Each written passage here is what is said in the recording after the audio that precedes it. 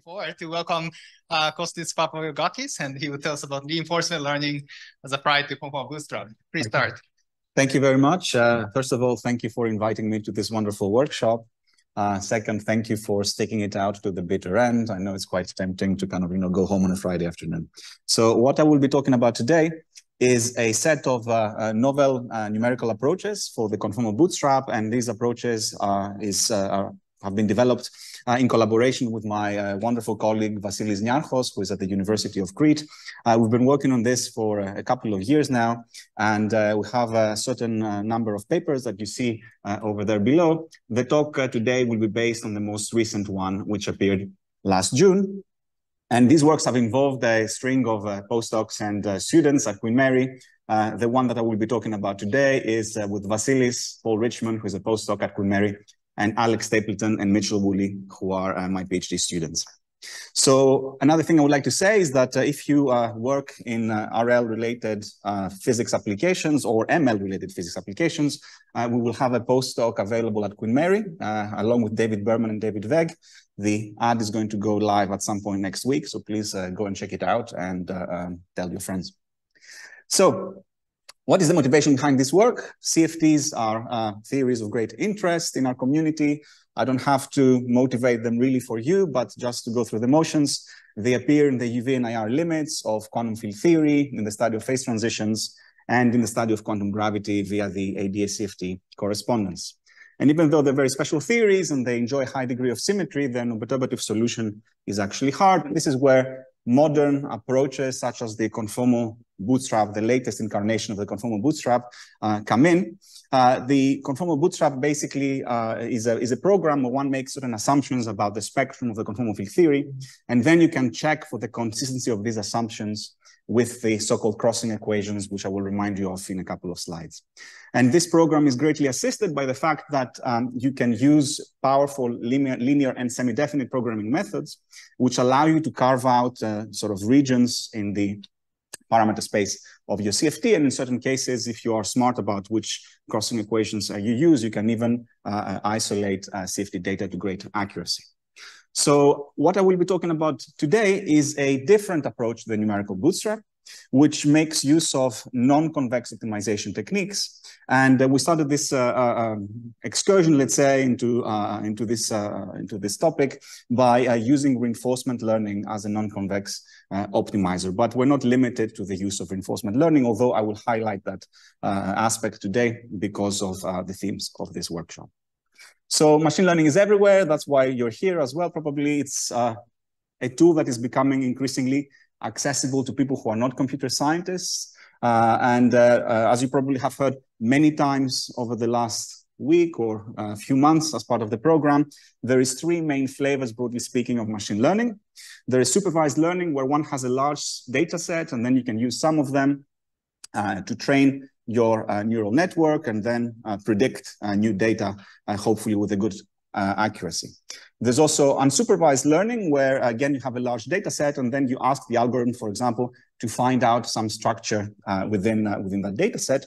And then there is also reinforcement learning, which kind of stands apart from these other two flavors of ML, because there you do not need a large data set for your algorithm to work. In fact, the algorithm generates its own data set by interacting with a so-called environment, a set of rules.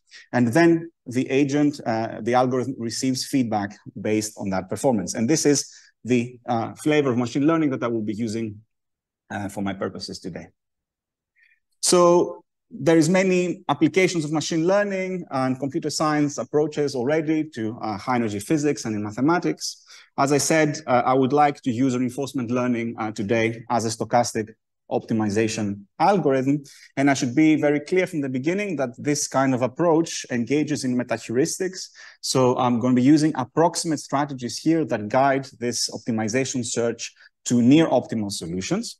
This approach is not rigorous. There is quite sort of some uncertainty in determining the errors, but it's less expensive than the rigorous approaches to the bootstrap, and it's also very widely applicable. So hopefully you will see what the kind of benefits of this approach are and how well it can perform. So from the physics point of view, the goal is not to replace, but to complement the standard numerical bootstrap methods with new tools. And conversely, maybe one can also learn via these applications something about reinforcement learning and machine learning more generally. So this is the outline for the rest of the talk. I will begin with a summary. I know that people come from different backgrounds in this meeting, and the topic is not conformal field theories. So I will keep the details quite suppressed. I will give you, however, a flavor of the theoretical framework that is involved. Then I will spend quite some time in describing the numerical algorithm that we've developed to tackle this problem. And I will focus to some extent explaining how reinforcement learning fits into that paradigm as an optimization algorithm. And for the last third or so of the talk, I will focus on a particular application, the latest application that we attacked, which is this one-dimensional defect CFT, which you obtain by looking at a infinite Wilson line defect in n equals 4 super Young mills. So to just make some very broad maybe connection to the themes of this workshop, as far as machine learning is concerned, reinforcement learning is my gateway there. As far as gravity is concerned, maybe through the ADS-CFT correspondence, you can learn some information about gravity if you put these CFTs, let's say at finite temperature, about black holes as well. And regarding integrability, this 1D defect CFT inherits integrability properties from n equals 4 super Young mills, and I will actually make use of results from the quantum spectral curve to supplement the standard numerical bootstrap. Okay, so at least even tangentially, I have touched on all these themes that this workshop is supposed to cover. I will not. I will not have anything to say about that. And I know that people come from diverse backgrounds, so I don't expect you to have prior knowledge of this kind of moving parts that will appear today. So I highly encourage you to stop me and ask me questions which might even be sort of, for other people in the audience, sort of simple so that everyone is on board. Very good. So the requisite sort of introductory slide about conformal field theories. They're very special theories. They enjoy the fact that you can work with the operator product expansion, which I present here just for scalar operators for simplicity. If you have two operators in your CFT that come very close together, you can express their product in terms of this infinite series organized as using the conformal primaries of your theory. And these coefficients here are known as the OP coefficients. So the collection of OP coefficients and the spectrum of your CFT, so the scaling dimensions and the spins of your conformal primaries are known as the CFT data. And via the operator product expansion, you can use them to, in principle, compute any correlator in your theory. So any higher point function, you can use the OP to reduce to lower point functions, eventually down to 3-point functions. And 3-point functions are fixed entirely up to a constant by conformal symmetry. This constant is related very closely to this OP coefficient. So if I reduce everything to 3 or 2-point functions, then I can compute. Now, this can be put into great use in the computation of this 4-point correlation function. So let's assume that I have 4 operators inserted at points 1, 2, 3, and 4. And then using the OP, there is various ways in which I can perform this computation. One is to do the OP between operator 1 and 2 and 3 and 4. This is the S-channel way of performing this computation, to write it in terms of a sum of 2-point functions. Or I can do, for example, the OP between 2, 3, and 1 and 4, and I get another, in principle, equivalent result. By equating these two results, what one gets is the so-called crossing equation. So I've kind of written them in a condensed form in this line over here. So this is the contribution from the S channel. There is a set of OP coefficients squared. I will sort of loosely refer to them as OP coefficients squared. They're literally OP coefficients squared when the 4-point function you're considering is that of identical operators. There's also these functions G that you see over there, which are conformal blocks. Conformal blocks are known functions, at least definitely in even dimensions in closed analytic form, which depend on the scaling dimensions of the operators that are exchanged in your operator product expansion. And this is the T-channel contribution. And so my unknowns here are delta, the scaling dimensions of these operators, the spins, and the OP coefficient squared. And these equations also have a functional dependence on Z and Z bar. Z and Z bar parameterize a complex plane, the so-called cross-ratio plane, which are two invariant, conformally invariant combinations of these insertion points x1, 2, 3, and 4. So these are constraining equations that the CFT has to satisfy, and they have to be obeyed for all Z and Z bar, and in principle, impose very strong constraints on your CFT. but they're very hard to solve exactly. And the reason for that is that they're doubly infinite. So there's an infinite number of unknowns because these sums are unconstrained. And at the same time, there's an infinite number of equations because these depend continuously on Z and Z bar. So if you want to arrive at a numerically tractable system, you have to perform some kind of simplification. Now, the most naive thing that you might think of is to perform a truncation of the spectrum. So just take this equation here and just cut it off at some point. In particular, we go one step further and choose an appropriate spin partition. I will describe to you how we can inform the spin partition and what it means in the next slide. By performing this truncation, and hopefully you perform it in an intelligent way such that you don't lose, the information that the full crossing equation encodes, you've at least reduced the number of unknowns to a finite set. And then you'd like to also reduce the number of equations that you have. And this you can do in various ways. A particularly simple one is to just make sure that you choose a sort of representative sample of points on this cross ratio plane. Now, this has to be done with some care because the OP does not converge sort of uniformly on the cross ratio plane. Okay, this is standard. There's some standard approaches in the context of the conformal bootstrap about how to pick, for example, these points or how to work with derivatives around crossing symmetric points and so on. So this leads to a system which has a finite number of unknowns determined by your truncation and a finite number of constraining equations, and Z for the number of equations, and unknown for the number of unknowns. And then the data that I would like to determine after I fix the spin partition are just the scaling dimensions of the operators that are involved and the OP coefficient squared. So if I find this information out, or if I solve for these unknowns, I determine quite a lot about my CFT. So after performing this truncation and reduction, what one has then is this truncated, reduced set of crossing equations, which in principle are not satisfied exactly. So if you went and plugged in let's say you knew the analytic solution of this theorem, you plugged in these values, because of the fact that you've sort of cut off a large number of operators with higher scaling dimension, you will not have this equation be satisfied exactly. But this is a problem that I would like to try and solve. So the idea is that if you perform your truncation in a good way, somehow just by minimizing this equation, you might be able to isolate the CFT data that in the full theory are close enough to the exact analytic solutions. This approach is different from the one that people take in the standard or mainstream numerical bootstrap. And I'll have a couple of slides trying to highlight some of these differences in a minute. A couple of words about the spin partition. So how do we choose? What do I mean by spin partition? I mean that I have operators in the S channel and the T channel, and then I give my algorithm a priori some information about how many of them there exists, or spin 0, spin 1, and so on. How do I make this determination? Well, in the problems, yes, Georgie.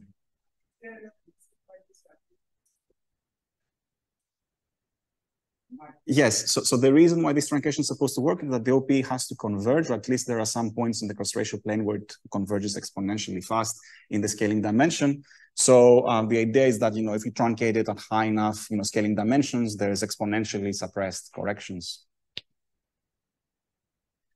So what do I mean by this spin partition? At certain values of the spin, I have certain operators, A0 operators or B0 operators, spin 0, A1, B1, etc.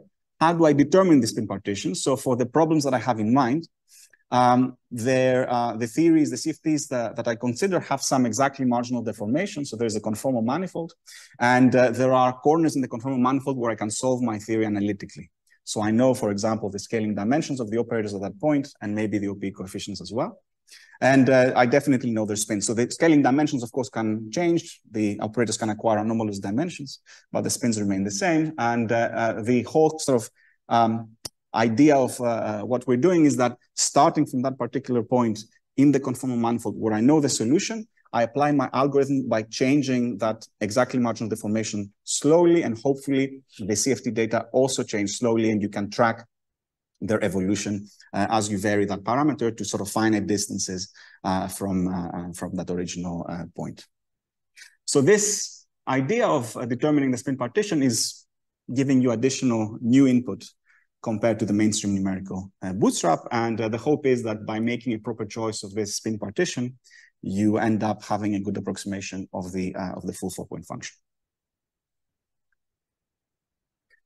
As I mentioned earlier on, now that we've truncated the crossing equations, you're not guaranteed that there will be an exact solution to these approximate crossing equations. And even if there was an exact crossing solution, that it would not be the one that you would have if you were to keep all the terms in your OPE expansion. But the hope is that somehow, there is some kind of structure of minima in this optimization problem where you can, if it's not like the global minimum, maybe it's kind of, there's some local minimum which you can track as you start incorporating more and more terms and kind of approximates the solution to a good enough accuracy. It turns out that because of the nature of my crossing equations, so let me go back a couple of slides. So these conformal blocks usually are combinations of hypergeometric functions in which the operator dimension appears in a nonlinear way. So in fact, this optimization problem of trying to find the deltas and C's that minimize this set of crossing equations is a non-convex optimization problem. And originally, we thought that maybe if we incorporate large enough truncations, we will get a better approximation to this 4-point function. But of course, then you run into the problem of dimensionality, the curse of dimensionality. The larger the unknowns that you have, then the more difficult it is for your optimization algorithm to find a solution, and then it loses accuracy in that way. So there are some difficulties with this approach. Nevertheless, we attempted this naive idea in a range of models, originally in simple 2-dimensional models, which you know how to solve analytically, such as 2D Ising or the compact boson CFT. And then the algorithm was, in fact, able to locate the solution with very hard truncations of only order 10 operators. We also attacked at the follow-up at the 60-0 theory with order 45 operators. And there we had some agreement with the results that people obtained from the superconformal bootstrap for the 2-0 theory and from some implementation of conformal dispersion relations involving the OP inversion formula. And I would like to say that when you see here order 10 operators, for each operator, there's a scaling dimension and an OP coefficient. So there's twice the number of unknowns. So this is order 20 unknowns. This goes order 90 unknowns. So there was kind of an order of magnitude roughly increase in the dimensionality of our search space between these two works.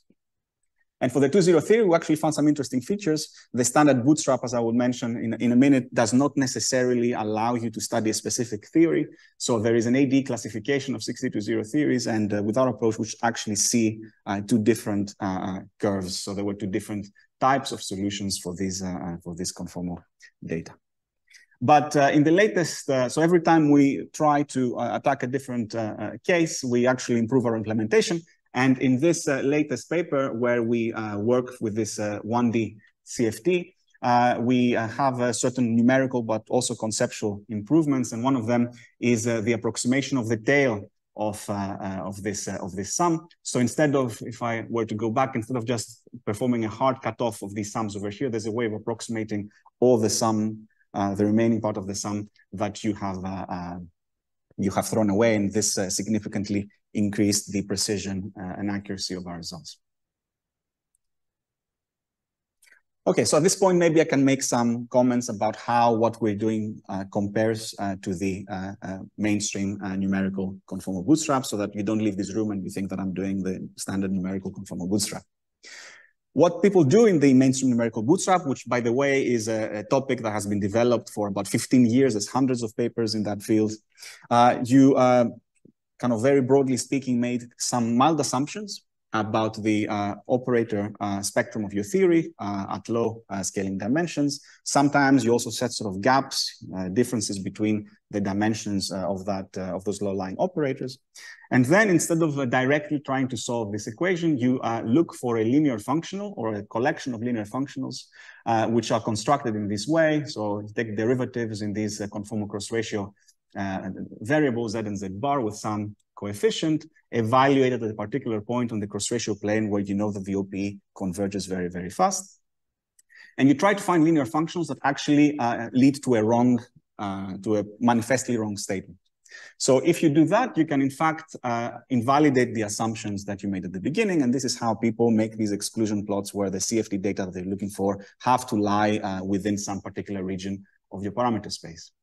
This technology is therefore kind of boils down to be able to find all the linear functionals, or as many linear functions as you can possibly can, to invalidate the assumptions that you make. And this is where this linear and semi-definite programming technology comes in. And this is essentially a series of convex optimization algorithms that you can use, and they are very fast and very efficient and so on. On the other hand, our truncation methods do something different. They make strong assumptions about the spectrum of operators, as seen by determining the spin partition that I described a couple of slides ago. And in this case, instead of trying to look for linear functionals, we are trying to directly attack these truncated crossing equations. And this leads to a problem in convex optimization as opposed to non-convex optimization as opposed to convex optimization. Very good. Some other features of the mainstream bootstrap, also known as the linear functional method, is that they are rigorous. So the bounds that you can get with the linear functional methods are hard bounds that you can trust. However, each search gives bounds on a limited set of CFD data, albeit with very high accuracy. You can do also smart things where you take bounds or you create bounds using multiple crossing equations, so multiple correlators, and then these big regions of allowed in your search space shrink to small islands, which allow you to determine your CFD data at high accuracy. But then you have high dimensional searches, which in the linear functional method are quite hard computationally and require much higher than machine precision. Another thing that they require is positivity of the OPE coefficients. So for the 4-point bootstrap, unitarity implies that the OPE coefficients are positive, and this is essential for applying the linear functional method. But there are many cases, for example, if you'd like to study a CFT which is not unitary, or if you have a CFT with a boundary, there are bulk to boundary interactions, and if you try to find crossing equations associated with these correlators, they are not positive. Or even, in fact, if you wanted to construct bootstrap for higher point functions, 5 and so on, positivity is not guaranteed. So that's where the standard numerical bootstrap cannot work. Finally, the approach of the mainstream bootstrap is to explore in the full space of theories.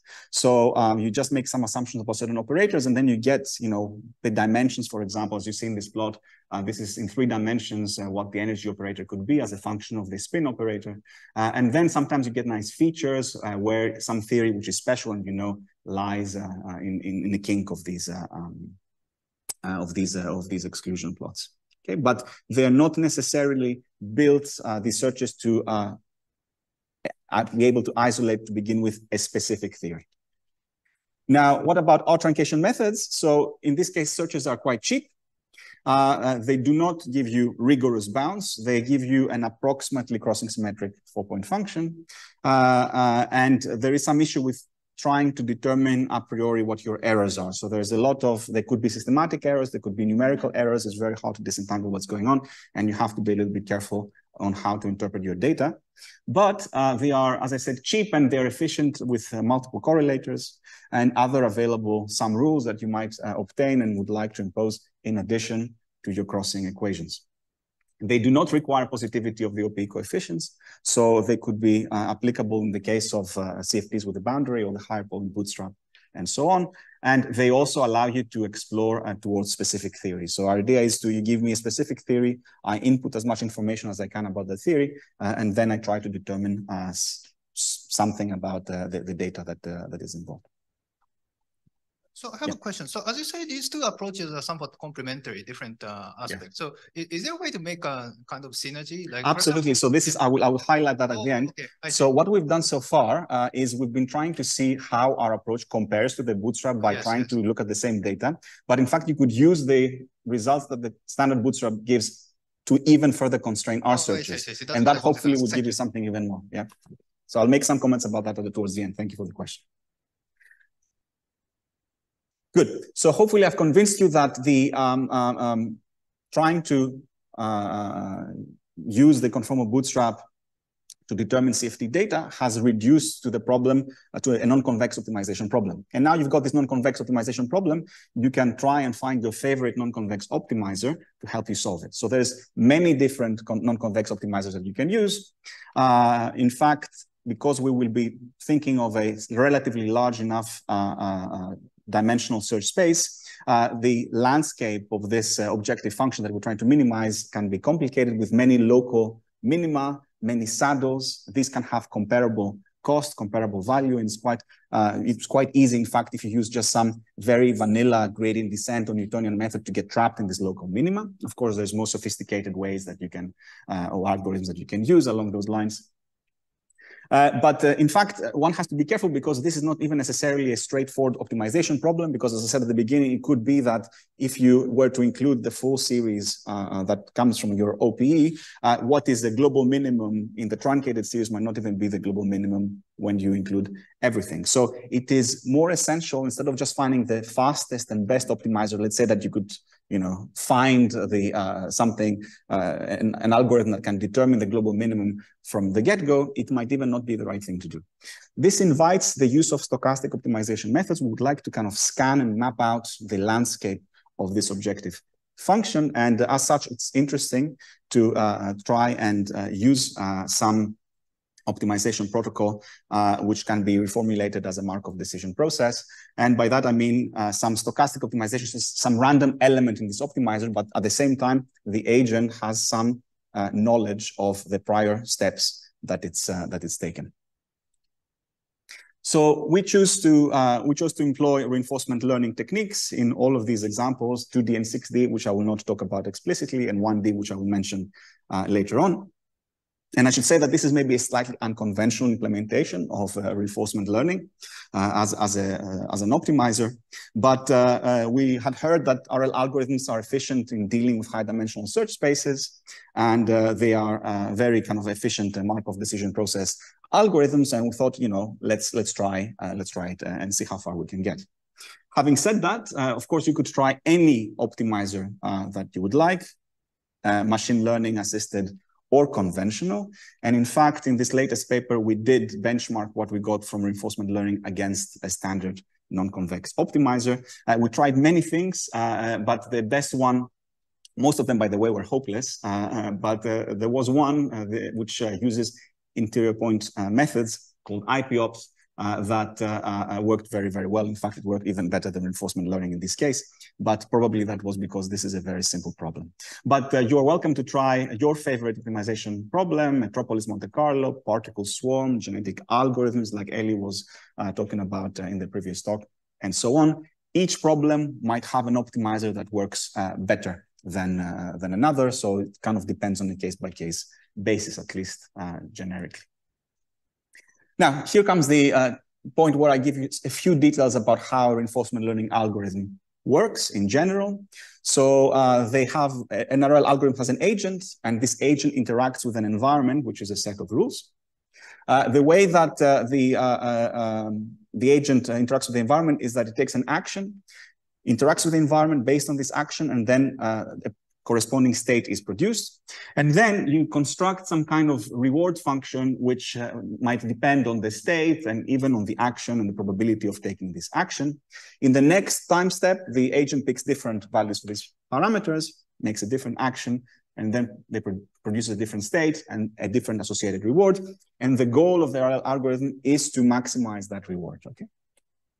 Now, the kind of interesting neural network part comes in the fact that the algorithm, with each iteration, learns which choices of actions that it took will produce long-term the highest reward, and eventually converges on an answer.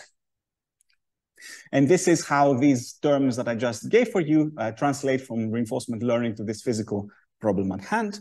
The environment we have here is the set of truncated reduced crossing equations. The action that the reinforcement learning agent makes is a choice of a value for the scaling dimensions NOP coefficient squared.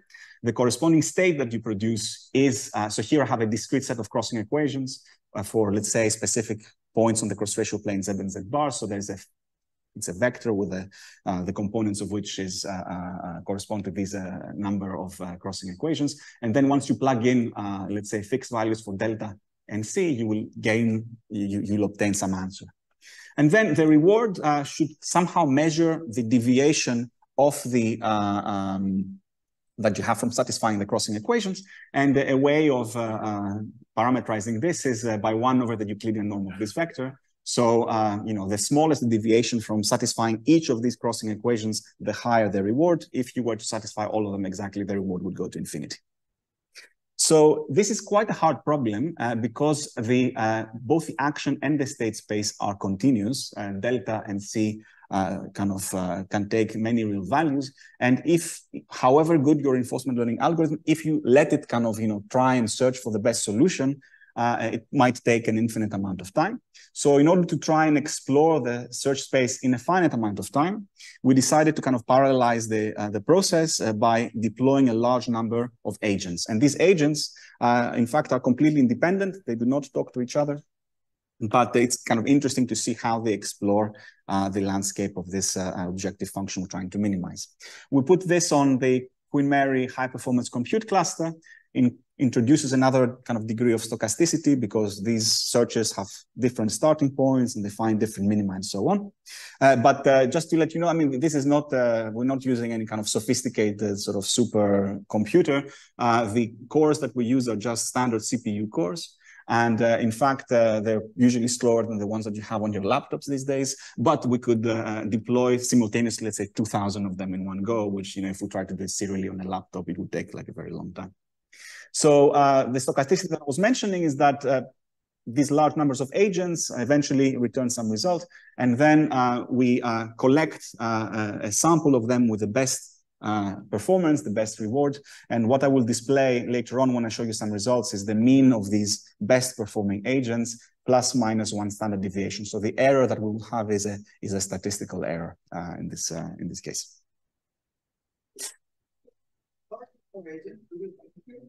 So these ones do not communicate with each other currently. They're completely, but of course you could think of improvements where they start communicating. So for example, there is a flavor of reinforcement learning, which is very in vogue called MARL, multi-agent reinforcement learning. So this would be something that, one could try to see if it improves performance. Yeah.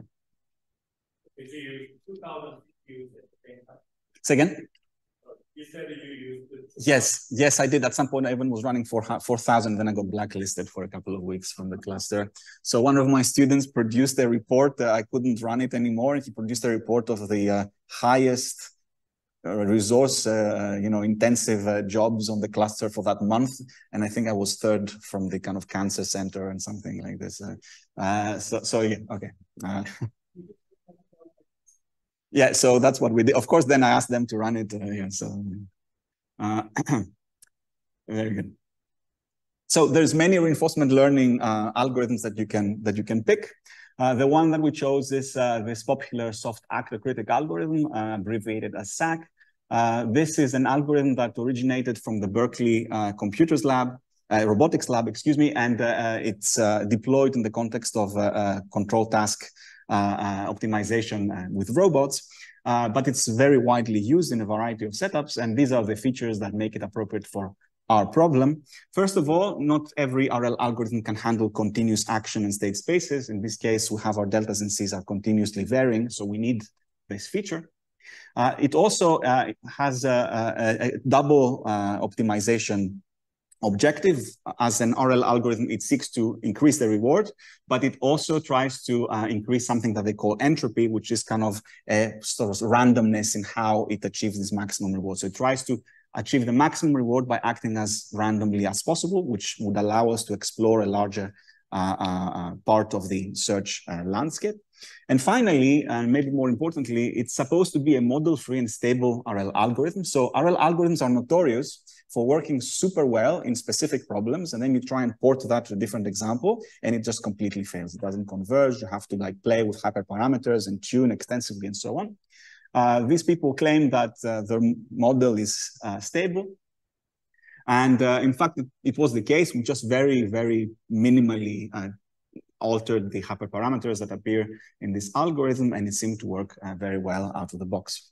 So our Python implementation, I'm not as fancy as Ellie. I don't have a QR code for you to download. If you want to play with it, you have to go to our paper and find the link.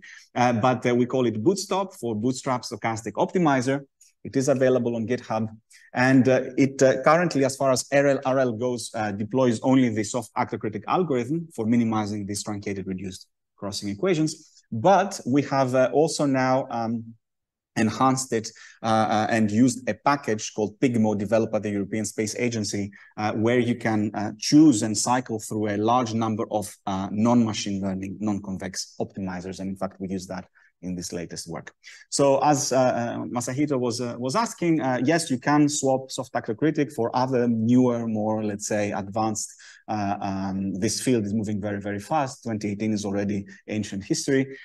So with newer algorithms, which might be more efficient, like multi-agent reinforcement learning, world models, and so on, you might be able to get, let's say, better performance.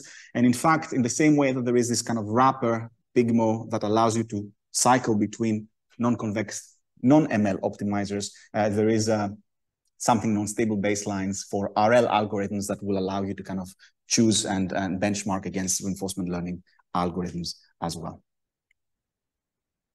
This is what the page looks like for our code. I invite you, it's quite well documented. I give all the credit for that to my students. There is instructions about installing, running the code, and so on. And currently you can run it in 1, 2, and 6 dimensions. You need the conformal blocks, which will have pre-generated for it to run efficiently. But very soon we'll have also 3 and 4 dimensions updated as well. Okay, great. So that brings me to the application part of the talk. And this application, for you to see exactly how well this code performs, pertains to the 1D CFT that lives on a half BPS Wilson line in n equals 4 super Yang-Mills. So consider the infinitely straight Wilson line, which is given by this path-ordered exponential. It's a supersymmetric Wilson line, so there is one of the 6 scalars of n equals 4 appears in this exponent. Let's call this guy phi parallel. The remaining 5 scalars are given over here as phi perpendicular. So n equals 4 super Yang-Mills has a PSU22/4, which for some reason doesn't appear in the PDF, PSU22/4 superconformal group, and OSP22/4 subgroup of which survives on this for the theory on the defect. And this includes the following bosonic subgroups: SO12, which is the conformal group in 1D, and SP2R, this is SO5, which is the R symmetry of the surviving scalars, which do not participate in the construction of this Wilson line. And there's also an SO3 bosonic symmetry corresponding to rotations within, let's say, 2 directions perpendicular to the defect in n equals 4. What about correlation functions? If I want to parameterize correlation functions on the defect, I take expectation values of the Wilson line, where I kind of cut the Wilson line open and insert localized local operators at these points, as you see from this expression over here. So I get my Wilson line from -infinity to T1. You insert the local operator T1. You kind of patch it up and so on. And this is what I mean by these endpoint functions with these double brackets. So since I have a superconformal field theory, the spectrum is organized in terms of superconformal multiplets. These superconformal multiplets come in two broad categories. One is protected or BPS multiplets, and then there's also long multiplets.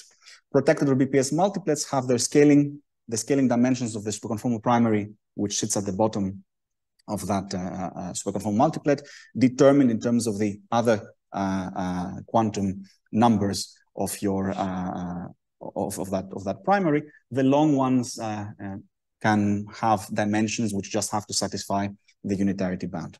There exist within these superconformal multiplets these special half BPS multiplets BK, which contain the so-called displacement multiplets.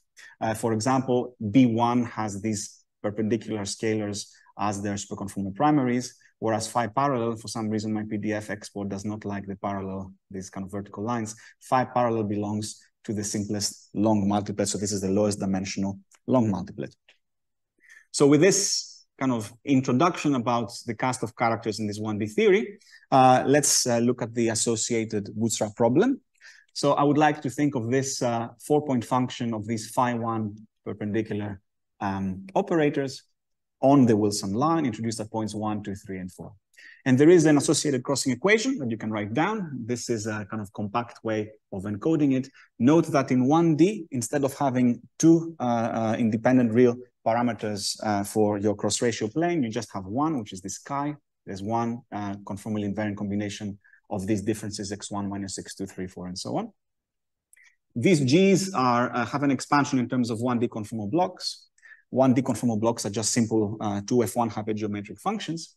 And moreover, you can look at selection rules, which you can determine just by superconformal symmetry alone, which tell you that if you were to take the OP of operators sitting in this B1 superconformal multiplet, where these guys actually sit, what you would expect to get is the identity operator, the B2 multiplet, no other BPS multiplet, and an extensive tower of long multiplets as well. And it turns out that even though these B2 multiplets, which are BPS, have their scaling dimensions fixed for any value of any kind of marginal parameter that you might want to vary, in principle, their OP coefficients are unknowns. But at large N, which is going to be the regime that I'm interested in, you can use either integrability or stochastic localization to determine also these OP coefficients. So this piece here, H chi, which is a function of G, encodes this the part that I know from this operator product expansion, and let's say of phi1 with phi1. Very good. So this is the and once again, I can apply the framework that I described over the last 40 minutes or so. You can produce a kind of reduced and truncated version of this crossing equation, and then try to optimize it using reinforcement learning or another optimization protocol. Now, at large N, as I said at the very, very beginning, there is the integrability properties of N equals 4 per Yang-Mills kind of descend upon this 1D superconformal theory as well. And it turns out that you can use the quantum spectral curve to even be able to track the anomalous dimension of your operators from 0 to strong coupling. So when I talk about coupling here, I mean the 'T-Hooft coupling of the N equals 4 per Yang-Mills theory. You can package this in this way, which makes some of these graphs a little bit more compact. G equals 0 is the same as 0 T-Hooft coupling. G equals 4 that I have down here corresponds to about T-Hooft coupling 2,500. So quite a big range. So what the group from King's College did is they said, look, I could try and bootstrap this equation using the standard linear functional method, but I can do even more by using as additional input the scaling dimensions as functions of G of the first 10 long operators. So my unknowns are scaling dimensions and in principle OP coefficients for the long operators because of the way that this equation here works. These are my unknowns. But now as additional input, fix even the dimensions of the first 10 long operators and then try to determine using the linear functional method the first 3 long OP coefficients. This combination of bootstrap and integrability, they dub bootstrapability. And in a series of very nice papers, they show you what they can obtain.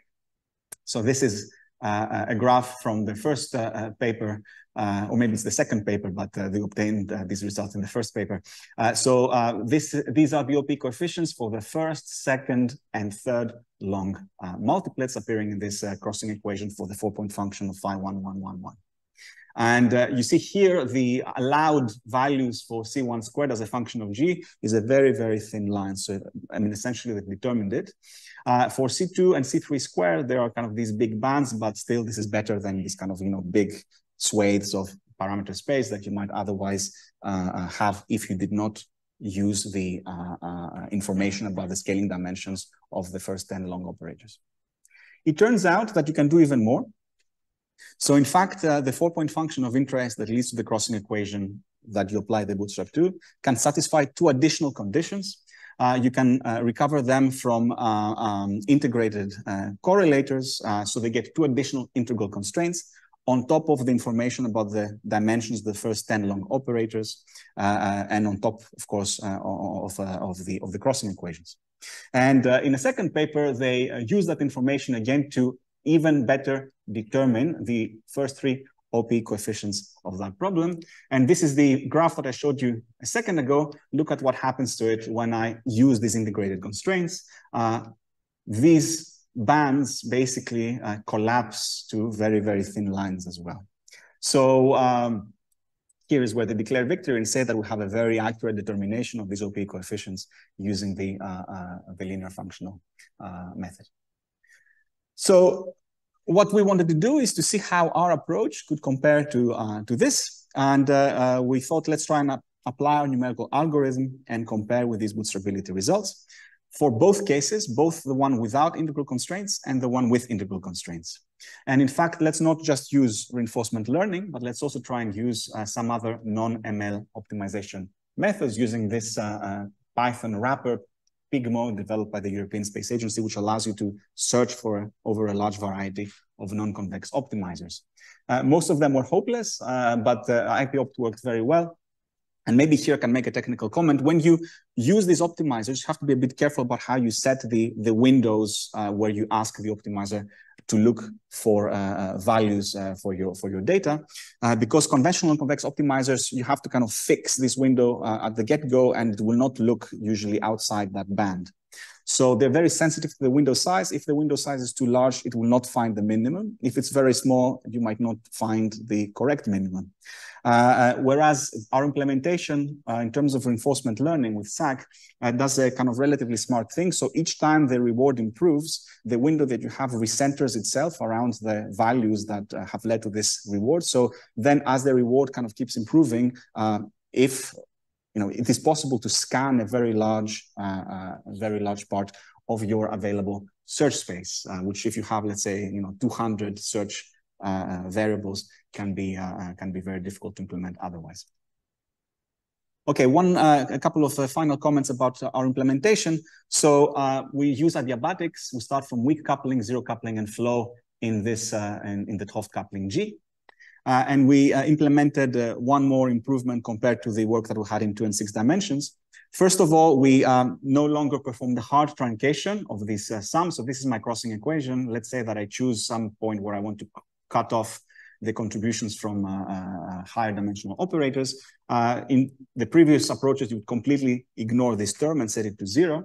But now you have a way, for example, at zero coupling, where you can compute this explicitly, and this piece is known of determining this tail at this particular value of the coupling at zero coupling.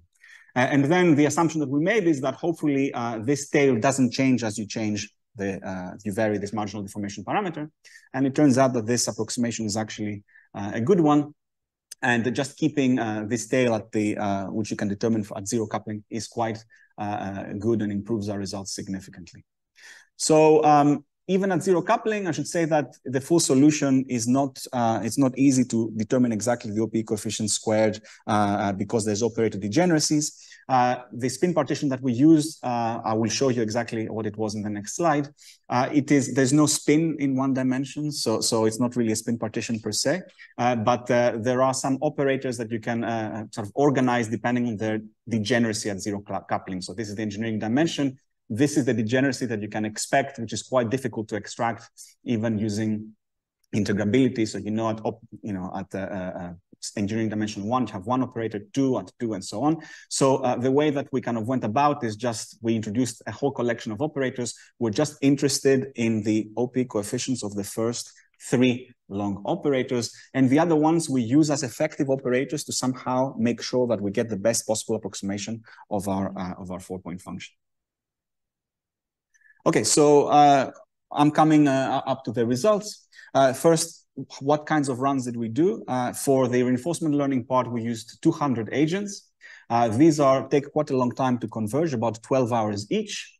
Because they were so long, we only applied them. Remember, there's two problems, one without integral constraints and then one with integral constraints. We only use them in the case without the integral constraints. These IP-opt runs, the non-ML optimizer is much, much faster. We run 4,000 batches of 100,000 agents per batch. So that's 10 to 4 times 10 to the 8 batches. Each of these just takes 15 minutes to run in a simple CPU core. So this is the algorithm that we used also for our the problem with the integrated constraints.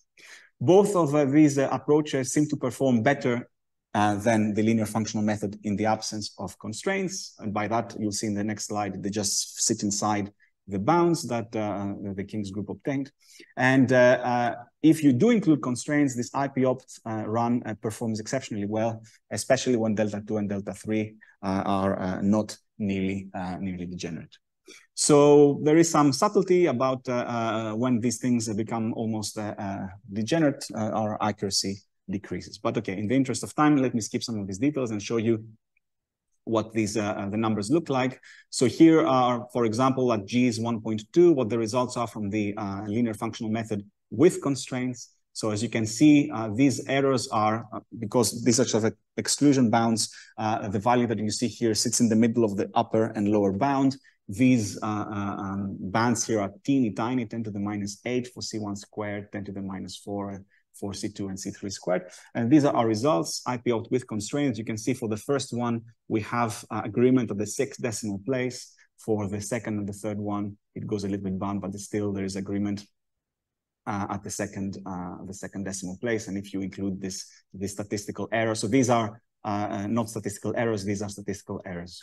And these are the results for IP-opt and soft factor critic when you have, we don't have the integral constraints. So a comment about precision. So in the standard numerical bootstrap, you need a lot of precision to run your computations, sometimes thousands of digits of precision. Conversely, in our method, you only need machine precision, which for a 64-bit architecture is just 16 digits. So there's a massive discrepancy here in the precision that is needed. In fact, high precision is problematic in trying to further push the standard linear functional program. So we think that this is quite hopeful for the future. And yeah. If you yeah. Not necessarily. So this was this kind of trade-off with kind of if you increase the dimensionality. So in fact, here we did, even though we're only monitoring 3 data, we include a large number of operators. So in fact, there's 62 operators, so it's 114 unknowns in this case. You know, the higher the dimensionality of your search space goes, the more difficult the algorithm finds it to kind of optimize in this high dimensional parameter space. So it's not completely clear that going higher is better, if you know what I mean. I think incorporating that tail did more work than including more operators in the expansion, if that makes sense. But this is not an exact science, unfortunately. There is some experimentation that is involved, at least in these initial stages. Very good. So this is, I'll finish with two plots. This is the plot for the bootstrap problem without the integral constraints. These are the bands that the King's group had. And these are the results that you can obtain with reinforcement learning or no reinforcement learning using IP-opt. The squares and the dots give you the points that we were the best results that we had. The statistical errors are actually so small that you cannot see them because they're smaller than the symbols that I use to determine where the mean lies. As you can see, both algorithms give results which sit inside the bounds that you get from the linear functional method. Like, it's interesting to see that they explore somehow different solutions. So different algorithms maybe deal with a problem in a slightly different way when they have the kind of freedom, when it's not constraining enough, I should say. In this case, where the band is very, very narrow, they almost kind of sit on top of it. But the even better result is the one when you include the integral constraints. And in this case, you see for the C1 squared, we kind of land right on top of this. For C2 and C3 squared, we're very, very close. There is this kind of slight issue when the operators are approximately degenerate in scaling dimension. The algorithm finds it very difficult to split which contribution to the OP coefficient goes to the second or the third operator. If you take their sum or some linear combination thereof, they actually do, they perform very well. Very good. So in the interest of time, again, this is a technical, maybe a technical note. So let me conclude. What I introduced today is a novel numerical approach for the conformal bootstrap. The goal of this approach is to try and approximately solve these truncated reduced crossing equations for specific theories. You give me the theory of interest.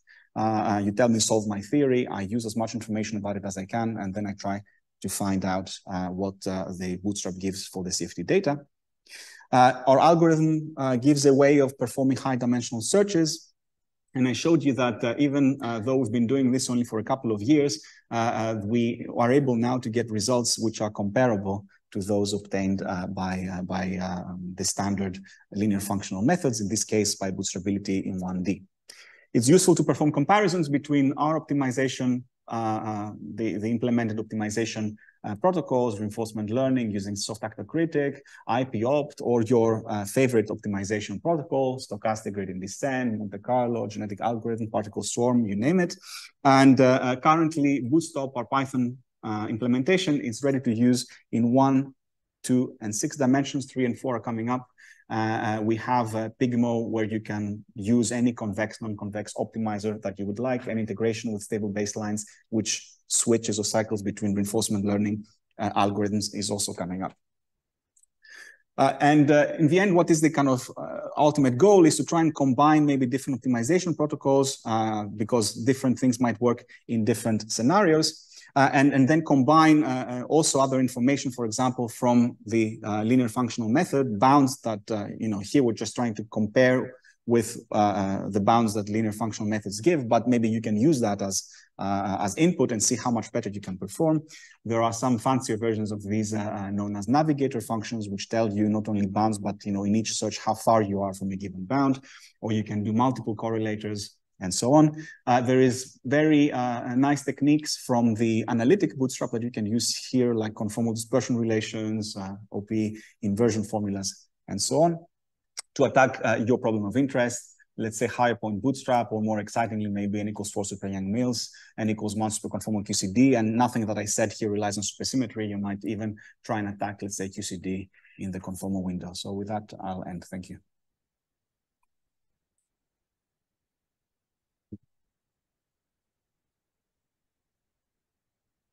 Yeah, great. So time for questions, comments?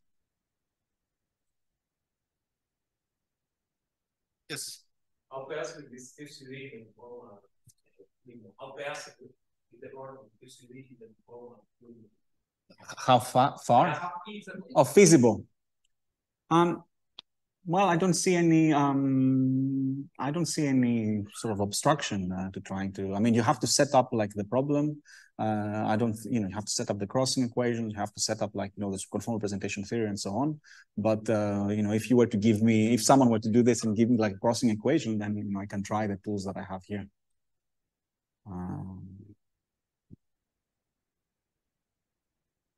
Have you tried any non-unitary example? So I have not tried. I see. Because sometimes, for example, there are some, say, tensor network methods, etc., where it applies to non-unitary theory a priori, but sometimes there are numerical instabilities, etc. There are some extra subtleties for numerical subtleties in non-unitary cases. I'm curious to see. Yeah, so we have, there's millions of things that you can try.